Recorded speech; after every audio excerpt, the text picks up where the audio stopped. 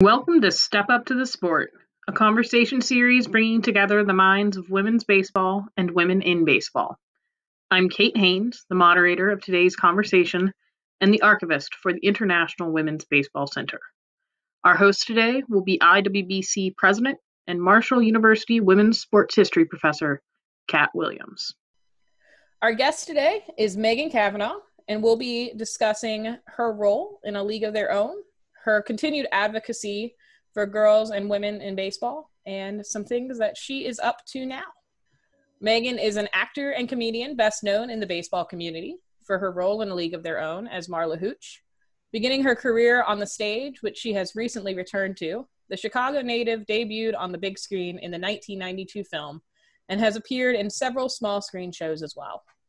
Megan has also become an advocate for women and girls in baseball, making appearances at events like Baseball for All's girls' national tournaments and playing in the annual Congressional Women's Softball game as part of the press. So welcome, Kat and Megan. Good to have you guys. It's good to be here. It's good to be here. Megan. Hi. Yeah, it's good to see you. Yeah, it's good to see you too. I'm going to turn it over to Kat for our conversation today. Okay, sounds great. Megan, it is just so good to see your face. I mean, with COVID and, we have not been able to do the baseball thing this year. I know, it's been very sad. Yes, but on a happier note, your Cubs are going to the playoffs. I know, isn't that so exciting? I know. I'm so excited. It's very exciting. I know. I thought about you the other day, and my Reds are also going. Now that is actually news. That is news. Thanks a lot, Megan. So, well, listen. I know the folks listening are not that interested in my Cincinnati Reds, but they are interested in Megan Cavanagh and Marla Hooch. Marla Hooch is probably one of the most beloved characters of any movie ever. What is that like? I mean, that's been 28 years, right? Yeah. And do people still come up to you and sort of identify you that way? Yes, and sometimes they say, you look like. They'll say, you look like that gal. I go, oh yeah. I get that a lot. No. Yeah, right. Yes, and the younger generation tends to know, like the Jimmy Neutron. I did Jimmy Neutron, Boy Genius. I'm the mom and that, and they know Broomhilda from Robin Hood Men in Tights. Different sort of ages and different sex of people. But I'm telling you, the baseball world knows Marla unbelievably, and it's an honor to have played her and to carry on her legacy. I feel like it's outside of myself. I'll bet. It has to feel that way. I mean, that whole movie feels that way, I'll bet, right? Like, yes. Being part of A League of Their Own is, God, what must that be like? Because truly, that is one of the most important, and I'm just going to call it this because I believe this is what it is, one of the most important feminist movies ever made. I agree. And now I obviously didn't know Penny Marshall, and I don't know that was her goal, but I think it is. I mean, and so from that standpoint, the actual importance of that movie beyond it just being a really fantastic movie. Right. What is that like to play in that kind of significant movie? It has developed into being the significant movie that it is. It's a classic now. Yep. And that is, it's daunting. It's sobering. I feel so grateful and so honored to have been part of that movie and to, be part of that legacy of telling that story. And, all the women that played the game and that we were representing, there was a big, we really wanted to make them feel more than happy. We wanted them to be like ecstatic with our portrayals of their time because, it was a lot on our shoulders in a way just to do it right. Of course. I mean, those women, meaning the women from the All-American. Who really played. Yeah. Right. They were there and part of making the movie, weren't they? Some of them, they were on set. And, we had a couple of consultants that were there the entire time, and then players would come and visit. Oh, so we nice. had sort of had rotating people throughout, but it was we had pages of how to talk about the game. Yeah. So like using colloquialisms from 1940, right. from the 1940s, and not the 1990s, which when we shot it. Yeah. And we wanted to make sure that we had a real flavor of that, and and because playing a different historical time period is tricky. Oh, I mean, I feel like there's a homage that needs to happen to the women and what they were up against. Yeah. That as an actress in the 90s, wasn't really anything that I had to consider. Right. So but it has just been an amazing ride. Yeah. The whole Marla deal. Oh, yeah. And I had all these appearances lined up this year, different ballparks and stuff, and they all canceled, and I miss it. I just miss. Oh, bet. Well, that has to be, the movie has to be the gift that keeps on giving for right. you. I would think other actresses as well. Absolutely. Because you guys have, in addition to playing these incredibly important, significant women in U.S. history, you've also become friends with a lot of them, right? Yeah. Yes. And you appear with some of them at the... Yes. Well, like Maybelle Blair and Shirley Berkowitz, Mary Moore and some of the other, these gals, to be with them, for me, is just such an honor. These are the gals that really played, and I am an actor and I get to play that, but to actually be in their shadow, if you will, it's big cleats to follow. That's right. That's right. But they and we, Kate and I both know some of them quite well, and probably a lot of folks who will be listening to this know them as well. And at least to a person, the ones that I've talked to have been, they remain just blown away by the movie and right. your all's portrayal of them, and then ultimately what the movie did. Let's think about that. Let's talk about that for a minute. I mean, you made this great movie, right? And I have no doubt you have phenomenal stories about being on the set. But then, okay, so. We hoped it would be a hit, You never know. You're filming stuff out of order. You're not seeing any cohesiveness at all. You're just like, oh, we're doing this scene, that's practically at the end of the movie, and now we're doing the beginning, and it's just all over the place. And especially, it was my first movie, and you just have no gauge as to what take they're going to use. You don't know, you just don't know. And we prayed. We really prayed that it would be a hit and that everybody would love it. Mostly we just wanted the women who played to love it. That was the main goal. Yeah, of course. And well, and of course it was a big hit, and it continues to be a big hit. And I've told the story so many times, I will never forget, as long as I live, I will never forget sitting in the theater in Louisville, Kentucky on July 4th, 1992, watching that movie. And my life changed in that moment. And I think I am not alone in saying that. And I think that, I don't know if Penny Marshall knew she was doing something that was going to have that kind of impact, but she sure did. I think she knew this story had to be told. She saw the documentary that Kelly Kendall had put together, and she knew, she had never heard of it. She thought, how could this whole thing have happened and I never ever even heard of it? So that was her impetus to make it and to do it. And so it's fun to hear her talk about that. And on the League of Their Own extended version with the director. It's the director's cut. Yeah. Me and Penny. Well, Penny. Let's start. Penny and me and Tracy and Lori are on it telling stories, and she talks a little bit about that on that director's cut. Yeah. Oh, that's great. Well, you know, I just the other day I rewatched you playing Penny on Drunk History.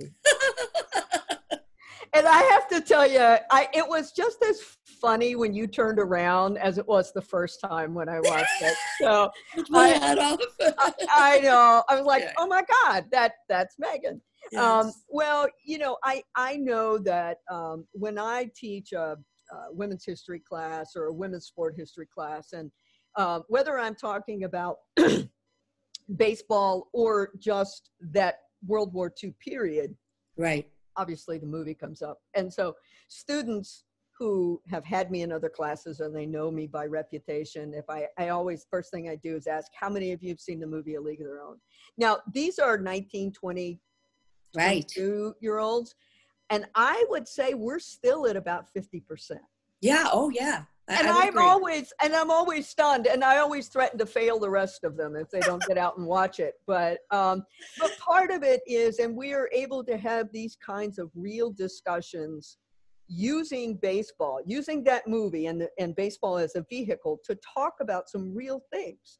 Right. And one of the scenes in that movie, I think, is more relevant today than ever. And that's the scene where the black woman throws the ball. Yes. As you likely know, this is the 100th anniversary of the Negro Leagues, and the IWBC and SABR did a Women in Baseball conference a couple of weeks ago, in which we focused on African American women in the game of baseball. And that scene came up in all these different contexts, you know. That was not you in that scene, but do you know how did they make a decision to do that? And well, I think it's in the original script. It is. I'd have to go back. I think it is. I'd have to go back and look, but I'm pretty sure it is. I think that you know, I know that this element is going to be taken on in the new Amazon League of Their Own, the series that's going to come out, and I'm excited to see the diversity and the stories told in that. That's going to be, you know, I think it's really going to be good. But I'm almost positive it was in the script to begin with. Good. Okay. Yeah. Well, and you know, what is that scene? Maybe 30 seconds, maybe 45 seconds or something, but it is so incredibly powerful. And and there are so many like that in the movie that you can then extract and use in a different setting to further make some points. But you know, it's a movie that, whether you're a baseball fan or just a movie fan, or you've got to love it. And certainly the girls that come to those national baseball tournaments, those kids love it. I know. Oh, believe me. Oh yeah. I know. Yeah. They say I have had countless girls come up to me and saying, "We watched this on our bus on the way to tournament." Like, I mean, every bus going to the same tournament, everybody's watching it. I know. It's so wonderful that it's so inspirational for so many, and that it's 28 years old, and that there's been nothing like it since. Like, come on. I know, and that is both fantastic and sad. Yes, I mean, it's like it's stunningly sad to me. Yeah. It's like and I mean those girls, and just to give a little background here, Baseball for All, run by Justine Siegel, does girls baseball tournaments all over the country. She does a national tournament. The IWBC hosted that 3 years in a row in Rockford. The last year we did it, which was last year, over 400 girls showed up to play baseball in an all-girls tournament in Rockford, the home of the Rockford Peaches.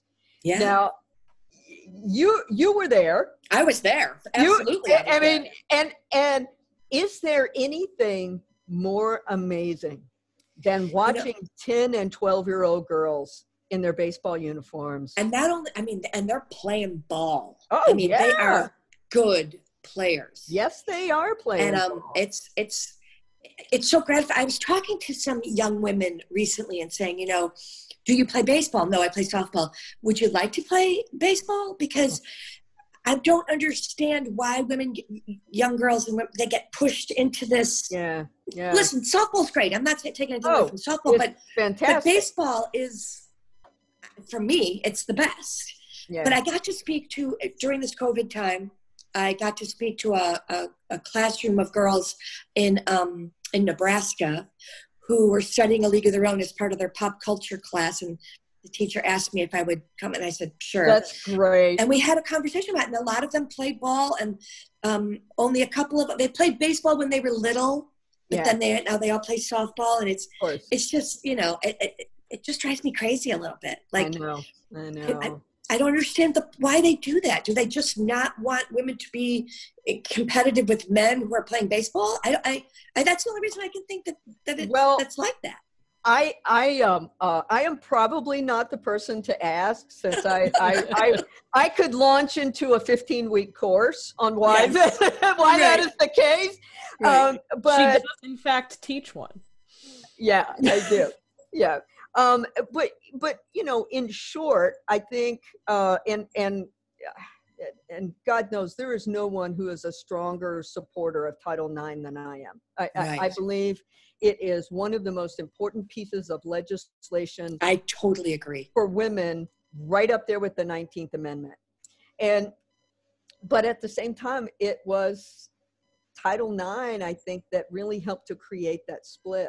Or to magnify it because of what was called equivalency sports.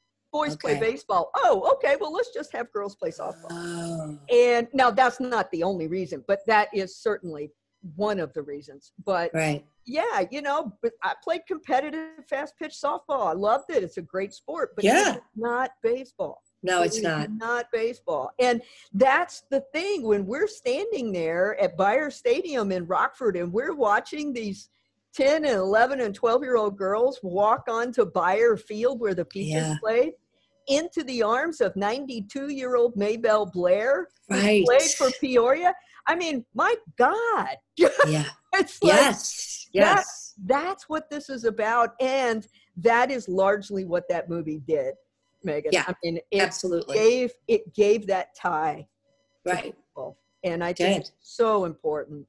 And I hope when people come up to you and they say, hey, are you, I hope they also thank you, because listen, there's so much love coming at me. That's awesome. It's and amazing. You deserve it. Thank you. I'm so glad I wasn't Nurse Ratched, because she had a terrible career after that. Like, who people identify you. That matters, and the fact that I'm identified with this character is just such a blessing. I mean, God, well, I could have gotten, it could have been bad. It could have been bad. It could have been bad. Yeah, right. Well, I'm glad to know that people identify you in that way.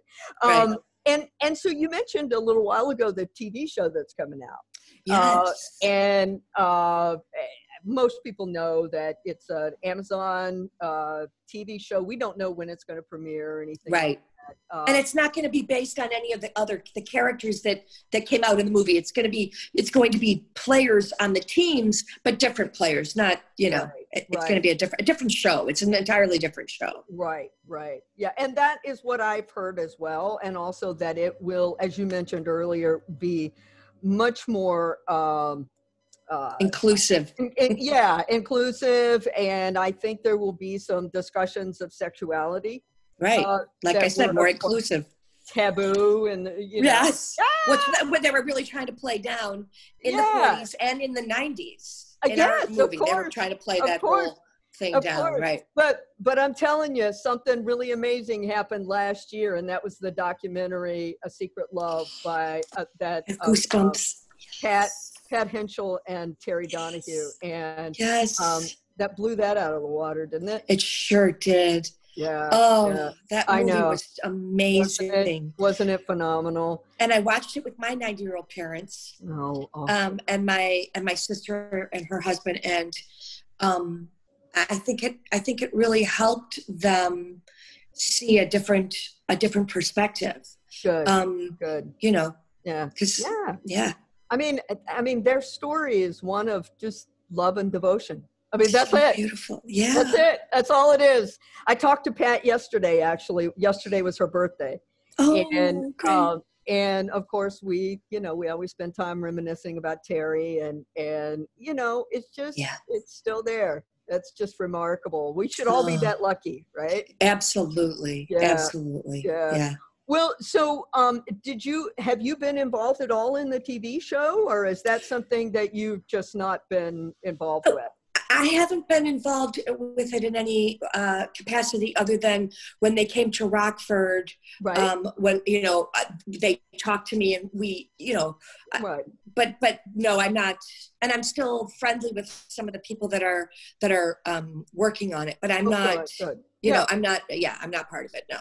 Yeah. I'm really grateful that they're doing it. I think it's awesome that they're going to tell those stories, Yeah, I'm really looking forward to it. Yeah, I'm really looking forward to it too. I think a lot of people are, but man, it's like stepping into the role of manager or coach after like this beloved manager retires. Yes. Yikes. Yeah. It's like, I mean, if by calling it, are they calling it A League of Their Own? I don't know if that's ultimately going to be the title or if that's a working title. I really, I don't know. I don't think they should, personally. I just feel like they're separate entities. Yep. They're both involving the same time period and the same, teams and all that. But I don't know. I don't know. We'll find out. A lot of people name things the same thing. Yeah. I did That Darn Cat, and then there was another the original That Darn Cat. I was in the remake of That Darn Cat. So, oh my gosh, that's funny. Yeah, I mean, it could happen, but yeah. And I get also why you might want to attach yourself to that name because let's face it, it's pretty well known. But I would think it would be something different. But we'll see. Yeah, we'll see. Whatever they call it. It's going to be great. I can't wait. Yeah, I can't wait either. I'm really looking forward to it. And as much as anything, I'm looking forward to, as we said earlier, about the fact that you guys did this amazing movie in '92. And I'm not saying there weren't other movies that had an impact, but there wasn't one like this, and there wasn't one about women's sports. No. And so I'm just glad to see at least the TV show doing that, hopefully. Yes, absolutely. Yeah, and then we'll take it from there, see what the next thing is. Yeah. Well, listen, Megan, we could talk for a month and a half about. I would like that very much. about A League of Their Own, and I don't want to necessarily cut that off, but I also want to be conscious of time because you have also done some. I have here a very long list of all the TV shows you've been in and the theater productions and the movies, and you are one busy woman. I mean, COVID not so much, but no, let's all forget that. Right. Yeah. Although I did create behind me, I have my little voiceover studio that I've created since COVID, because that's the only way to audition now. We all have to become engineers. Oh my God. Yeah. So it's of course. Of course. But yes, I've been very lucky. I've had a great career. I've only acted since I was about 30 to now. That's been the only bread and butter has been acting. So I feel really grateful that I'm. Yeah, that's great. Yeah. I think I've said I'm grateful about 85 times in this interview. But I am. That's okay. That's okay. I mean, better to be grateful, right? Right. Well, I have a lot to be grateful for. So. Yeah, well, I hear you. Yeah, I hear you. And, when you look at this long list of, and now I'm just talking about TV shows, ER, The West Wing, Boston Public, Friends, Will and Grace. I mean, I'm just kind of skipping through, right?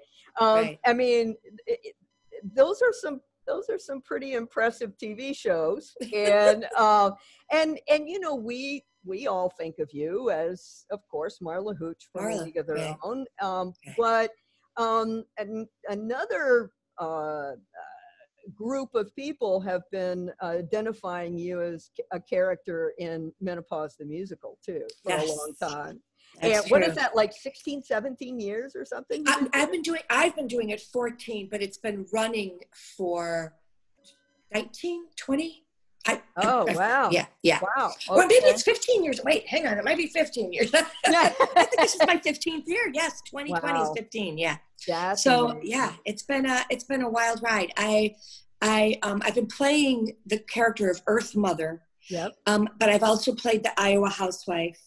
And the great thing is I'm not aging out of this role. And that never happens ever. Like, you know, you're in a show and you might age out of the ingenue part to the, you know, the character or the old. Yes. And I'm still in the same role I was 15 years ago. So that's fantastic. Yeah, it's pretty funny. Well, and it is a fantastic show.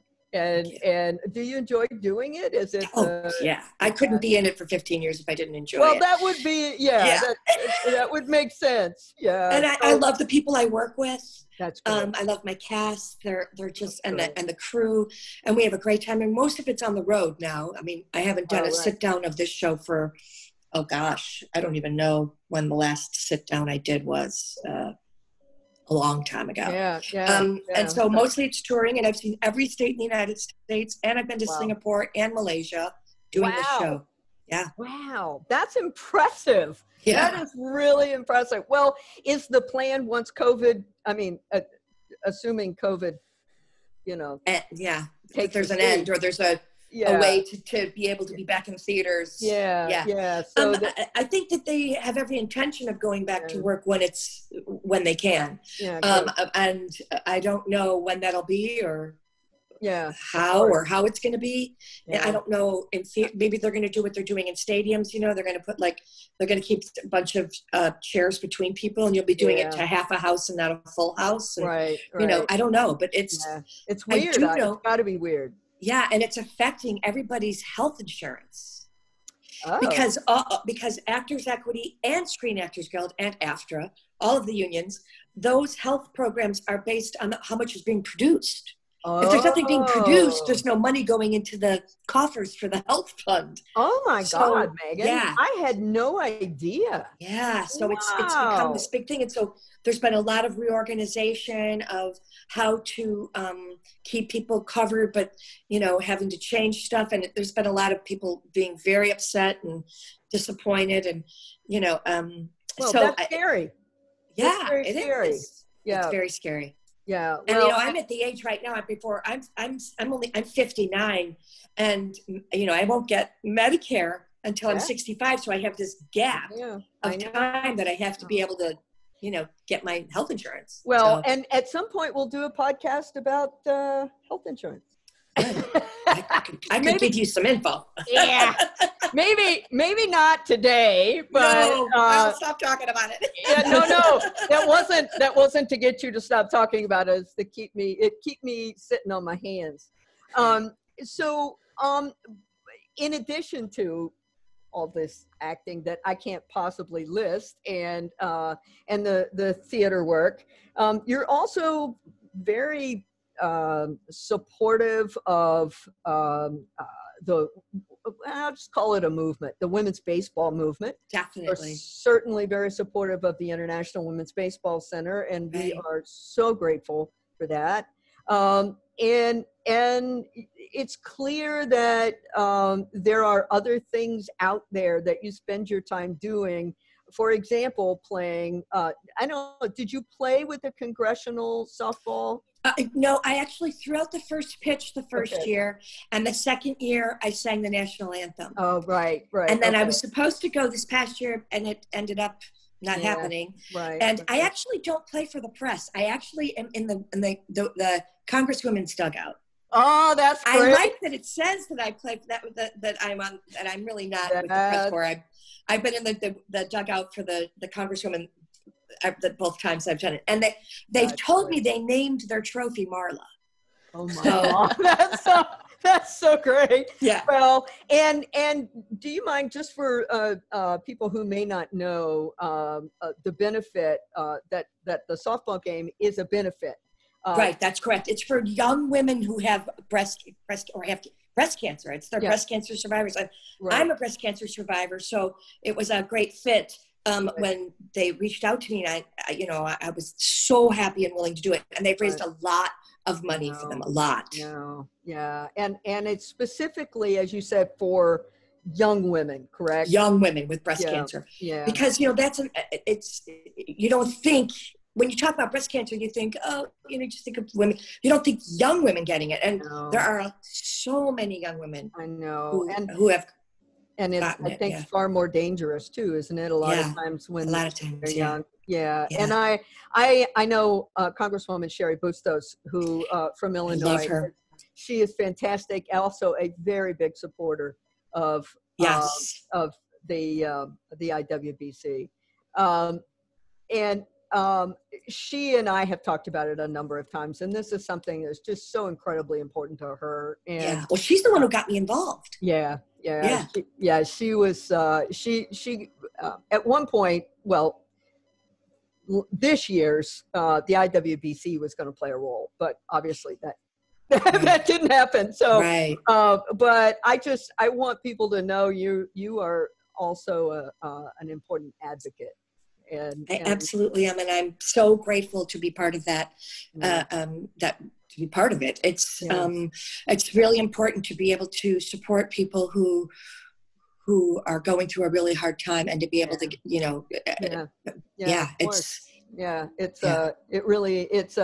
it's an amazing thing, and I've talked to a couple of people who have been to the game. And it's just it's a wonderful experience for them. It is. And getting to meet not just the congresswomen, but some of the people in the press, and it's really fun. That's great. That's great. And I'm blanking on every single person's name that I wanted to say.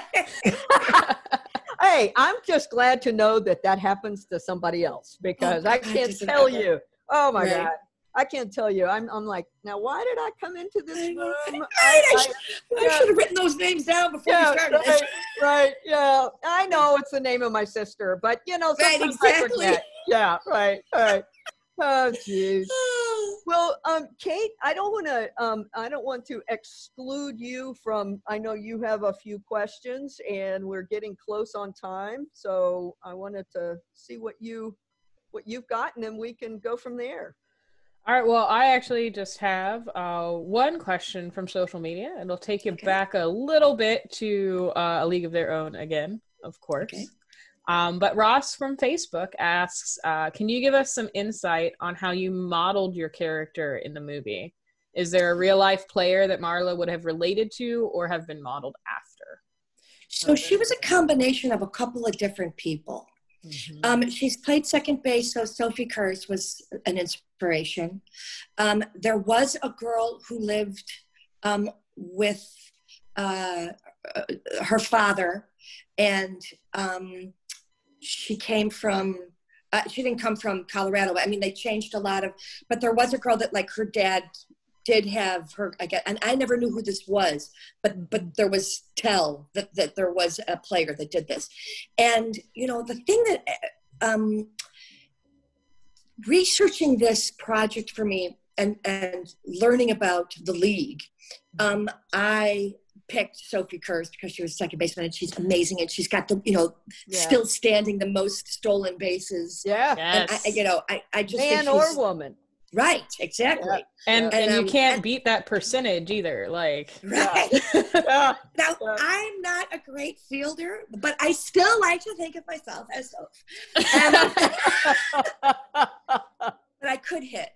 And I know that there were a lot of really good hitters in the league. And I have, I did a lot of research for this 28 years ago.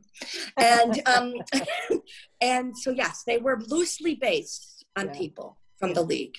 Yeah. And also I love playing underdogs. I love giving breath and life to people whose stories don't necessarily get told in a positive way. You know, although Marla could be sort of the joke of the league, she ends up not being the joke. And, you know, and so I appreciate, you know, I feel like I am one of those people. Like, I feel like I'm an underdog that had some success and really, and I hope that I hope to continue to help other people and bring them joy and, you know, doing the work that I love to do. And so that's the answer to the question. And thank you for playing. Well, and I think that like when, especially if you're older and you kind of start the movie, you get a little wary when you're introduced to Marla, because I honestly did not see the movie until I was fully through, until I was a teenager. And that introduction, once you've been ingrained on like, oh, this is how you set up that kind of joke of a character, and then she's not. I think that's a really great way to really show that kind of underdog story, in a way that kind of plays off of those tropes and kind of spins it on your head, so you relate a lot better. She has the biggest arc of any character in this movie. And to be able to play that and to know that going in, like this, you know, examining the script and figuring it out and going, this arc is amazing. You know, a lot of times you don't get that. And you know, I'll bet. So many times you don't get that. So, So, you know, that was really appealing. Yeah. Well, you know? Do you think that's why Marla is such one of the beloved? And one of the most popular characters from that movie, and for everybody, regardless of who you are. You know, when you like the underdog, when the underdog is likable, and you're rooting for them, I think it gives you something to root for. And you know, the original script, she doesn't leave the league to get married. She would never leave the league to get married. Baseball's her first love, and her husband is her second love. Like, you know, and so that happened.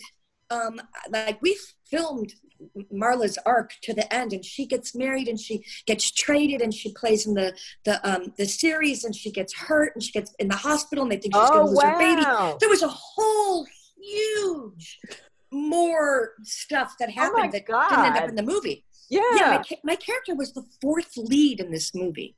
Wow. Originally. That's amazing. Yes. Her storyline follows a kiss between Jimmy and Dottie that didn't end up being in the movie. So everything that was connected on that storyline kind of went out.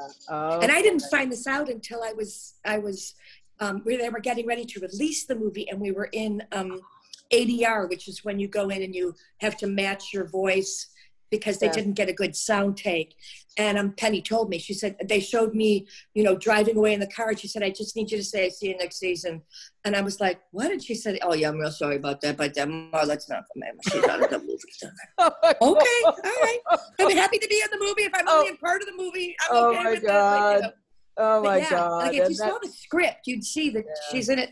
And if you notice at the end of the movie, when the two teams of older ladies are at are playing, Marla's in a sweatshirt of the Racine gals, not the Peach gals.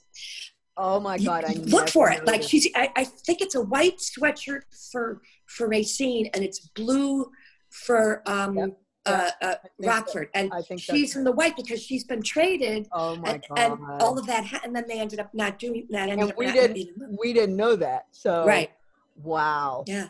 Wow. Who knew? Yeah. That's like a little trivia question. Yeah. Oh yeah. There's a lot of trivia. That's information for your next cocktail party. I mean, that's really fantastic. Well, and all of us want to see it too. Like. Well, now we got to go watch it again. I mean, we can watch the ending. You know? Well, skip to the end if you want. You don't have to watch the whole thing. It really is kind of one of the best parts too, right? When those women come back in and, it's just. Oh God, yeah. Oh yeah. And those of us who know many of them, when you look at that now, so many of those women are gone. I know. And you look at that group of women where they're all singing the victory song, and I just can't hardly look at it anymore. I mean, I'm close to the age they were when we filmed the movie. I know. Like I'm the age of Karen Kunkel, or you know what I mean? Like some of the gals that were the younger gal. Yeah, like it's. Yeah. Pepper was probably in her Pepper was in her 60s. Yeah. I'm going to be 60 in November. Like, it's just weird to to now be the age of the gals. Yeah. I think Maybelle may have been in her early 70s or something. Right. Late 60s, early 70s. Yeah. Yeah. It's really amazing. And, I can't imagine that it wouldn't ultimately be hard to be attached to a character. Sometimes ultimately it must be like, oh, please God, don't make me say that again. But I hope even in those moments, I'm glad because what I was going to say was, even in those moments, I hope you take with you just the absolute sheer importance and the magnitude of what you did for now more than one generation of young girls and women who, hey, if you can see it, you can be it. Right. I absolutely, I'm sure, call me Marla. I don't, it's all good. It's all good. If I had to be, I don't know, some other character in the, like, I think of Tom Wilson in Back to the Future. He was the bully, and that's what he's known for. And like, he's such a sweet, nice guy. I'm like, at least I'm not that. Like, I get to be Marla. Like, she's awesome. Yeah. And people say funny things, like they'll say, "You're so much prettier," and I'll say, "Oh my God!" Like, I was acting. I put spit in my hair. Like, I was trying to be as dowdy as possible. Right. I'm glad it worked. Yeah. Nice. The magic of Hollywood. Like, that's right. That's right. The magic of Hollywood. That's fantastic. Well, Megan, to wrap up, do you want to tell us a little bit about what you've got coming up? Sure. I know. So it's been COVID time, and there's not a whole lot going on, but there is a New Works virtual festival. It's 20 plays in 7 days, and it's benefiting the Actors Fund, which is the fund that helps people when they can't pay their rent, or it's like a grant kind of a thing through. And I'm so excited. I'm doing 2 different projects with them, and one of them is a baseball project called Bloomer Girls. That's fantastic. Yes, and it's about the women who played in the late 1800s until, I don't know when they stopped playing. I'm still researching that, but I'm going to be playing the manager of the team. That's great. And I'm really excited. So that's happening. I don't know the date, so you'll have to go New Works Virtual Festival, 20 plays in 7 days. Okay. And I also have a very exciting thing coming up that I'm not allowed to talk about. There's going to be some big news happening soon. Oh, well, do tell. Be sure. I will. Be sure to let us know. So I definitely will let you know. Oh, that's great. Good for you. Well, and you can, if there's any other information about the virtual plays that you want to get to Kate, we can put it in the notes. Great.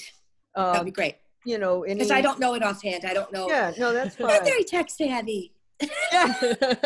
Oh, I so understand. Believe me. You are fine. Any information you want to send to me later on, I'll definitely get them in the episode notes so our viewers can watch, check them out. So that's fantastic. Megan, thank you so much for taking Thank you. I'm so happy to talk to you, and let's do this more often. Yeah, let's just hang out, talk on Zoom. Right. Well, thank you again, Kate. Thank you, and we'll let you know when this is gonna drop, Meg. Excellent. Looking forward to it. Great. Love you guys. Love you too. Thank you so much. Thank you. Take care. Bye-bye. Bye. Are you interested in keeping up with Megan? Follow her on social media at Megan Cavanagh 8 on Twitter or at Real Megan Cavanagh on Instagram. While you're at it, you can keep up with the IWBC at IWBC4Me on Twitter, Facebook, and Instagram. If you're interested in becoming a member, please visit our website at internationalwomen'sbaseballcenter.org. If you liked our episode and are curious about our other digital content, don't forget to like and subscribe to IWBC Archive on YouTube. Thank you again for joining us for Step Up to the Sport, and thank you again to Kat Williams and Megan Cavanagh for this conversation. Keep an eye out for new and upcoming content, and don't forget to step up to the sport.